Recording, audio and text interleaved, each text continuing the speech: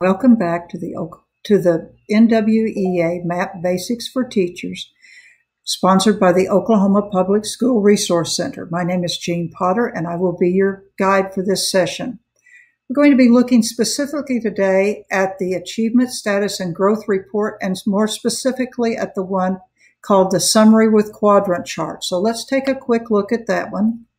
This is what it looks like when I choose it. It looks a little different than what we've been looking for. This is an interactive report. I've chosen the name, the school name, the teacher name. I'm going to go with Mathematics 2 class for this one. And then I'm going to create the report. This is the report that pops up. Again, at the top, as usual, I can see teacher's name and class name. I can see terms tested, the number of weeks of instruction. And this is, once again, talking about two different tests and comparing growth and achievement. The report I'm looking at has 4 quadrants. It is, again, we'll look at how interactive it can be. The quadrant in the upper right, the green quadrant, talks about students with high achievement and high growth. So the students in this area have high achievement and high growth. The students in this orangish area show low achievement, but they are showing high growth. So there's a positive there. The students in the yellow area toward the bottom show high achievement, but they're not growing very much. So that could be a possible area of concern. Are we meeting their needs? And the students in the pink area have shown low achievement and low growth. So we want our students to move from this area into one of the other quadrants, preferably here. If I want to see more information, I can show all of the students' names. To me, that makes it just way too crowded, so I'm going to take those back off. I can take the quadrant colors out. If I want to do that, it makes it a little clearer to see some of the icons, but a little more difficult to see the differences, so I like to leave the colors on. I can, if it's too crowded, I can show only math or reading. So in this case, let's show reading. So I can uncheck all of the others. Now I only see the reading scores. I can show only female, or only male or only female. I can choose which ethnicities to show if that kind of data is something that you need to show. I can also change the point shapes if I need to, so that I can see the different shapes. In this case, we've got the shapes sorted by subject.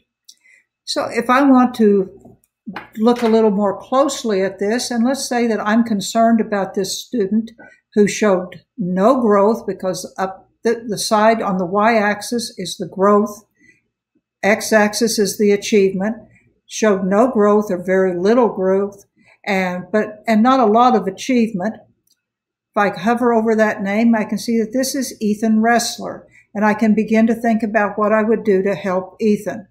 If I want to have even more information, I can click on this and find more information about this particular student, including the percentile, which we're right about right. It was 15 percentile on achievement. Conditional growth percentile was only 1. And projected growth and observed growth, and this would be a major area of concern.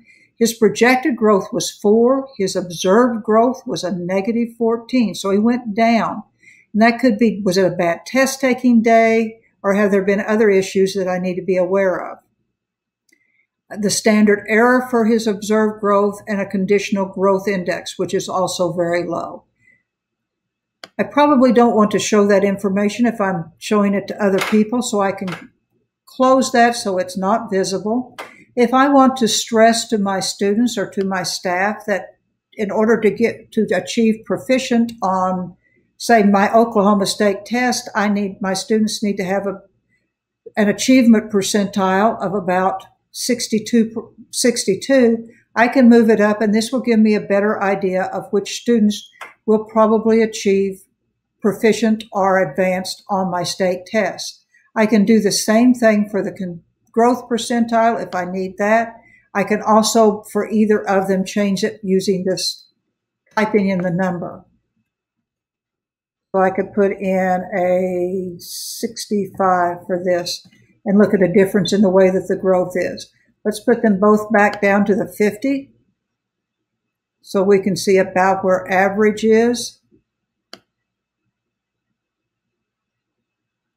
And again, I can bring back in the other results so that I could begin to see which students. So if I wanted to look where Ethan is here and see if I can find Ethan someplace else and see if maybe it was just a bad day for math or if it's something else. And I don't see Ethan anywhere else in this area. So we're not sure where Ethan is. I could show the student names and find him that way. Down below this, in the less interactive part, is a table that shows us the same information in table form. So we're going to be looking at that in our next session. Again, this is extremely interactive report. It's great for showing school boards or showing groups of teachers just where things are. It is only for one class at a time. So it shows results for 2 tests, but only for one, for one class. Join us in the next session to look at the table that shows